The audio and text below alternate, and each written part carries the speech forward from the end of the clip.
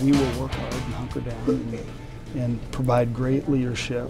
I will provide the leadership as I have up to this point, and continue to stay positive. I'm very, very optimistic about what we have. What Sean Eichhorst had less than a week later was his walking papers. The Huskers upset by Northern Illinois 2 years ago that set the table for Scott Frost to take over. Despite different coaches now for both teams, a few current Nebraska players still remember that dreaded day.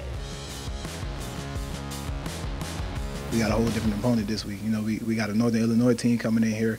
You know, last time they were in here, they put our face in the mud, you know, and they left happy.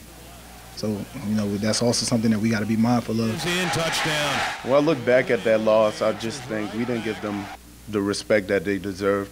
I felt like practice was very loose that week. I felt like people were just, you know, like, oh, Sun Belt or whatever conference, we gonna beat them, we gonna dust them. Even playing relaxed football, we should beat them by 40.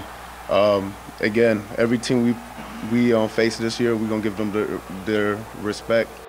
7 p.m. start Saturday on FS1.